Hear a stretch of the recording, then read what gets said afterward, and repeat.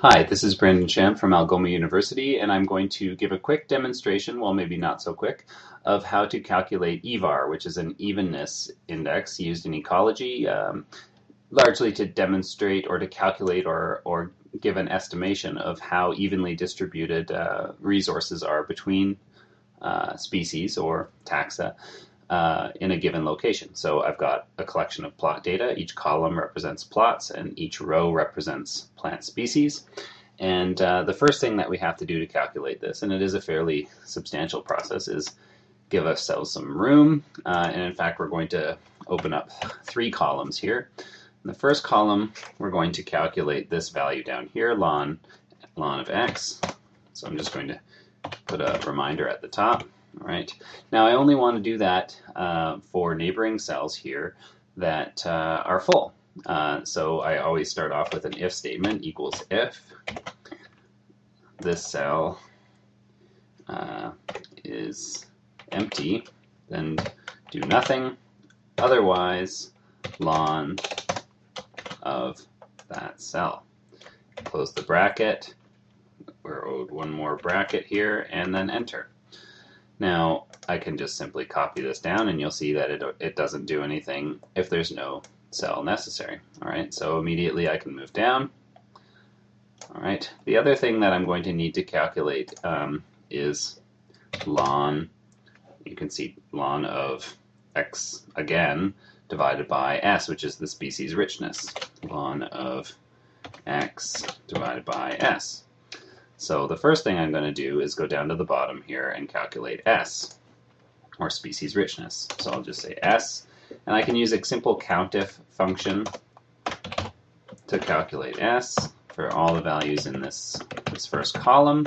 You'll notice that all the values are above 0, so I'm going to make my criteria greater than 0 in a COUNTIF. So it counts the number of cells in that list that are greater than 0.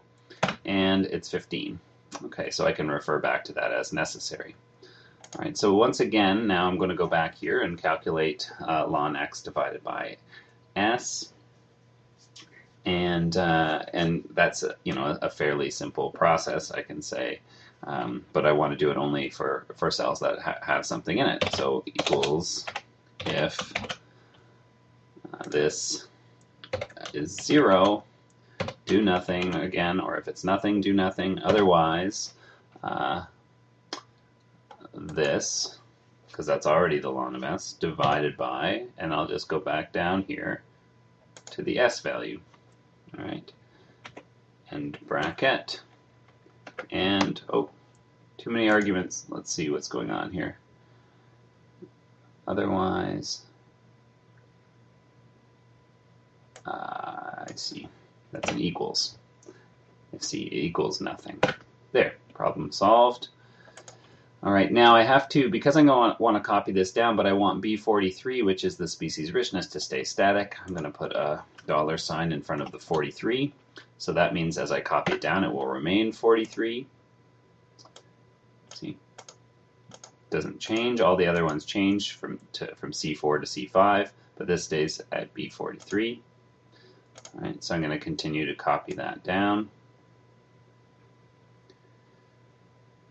All right, now the next thing I have to do is calculate the sum of that row. Equals sum, so you can use the sum function to do that. All the way up, enter, and now you've got the sum of that row. Now I'm going to name these columns just for simplicity's sake. And you'll see why. So for the next column, I'm going to indicate what I'm going to do. And what I'm going to do is A minus the sum of B raised to the power of 2 and divided by S.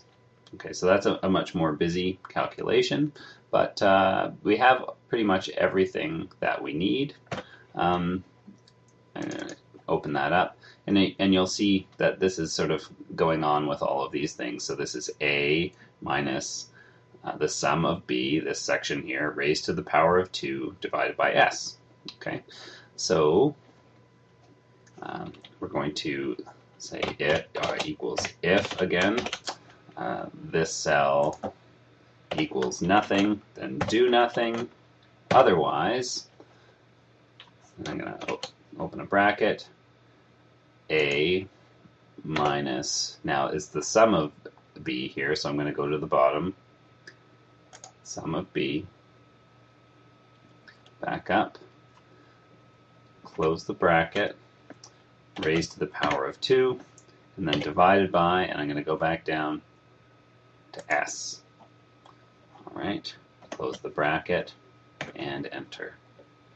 Alright, so there we go. Now again, I have two references to a sum at the bottom, D43, and the species richness at the bottom that I want to stay static, so I'm going to put dollar signs in front of both of them. Enter. Doesn't change the number in any way, but it means that when I copy down, it will keep the right formula. And there we go. Alright, now once again, I'm going to have to take the sum of all of this, so you can see down at the bottom that it requires that, equals sum, all the way up.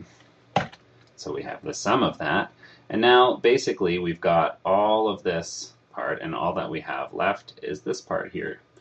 Alright, so the last part of the calculation, and we'll just say Evar here, equals 1 minus 2 divided by pi, and then you have to open bracket and close a bracket, and then times, and times, which is a star in Excel, arctangent, which conveniently Microsoft Excel has a formula for, atan it's called, and then we simply refer to this sum. Close the bracket, and there's our evenness measure.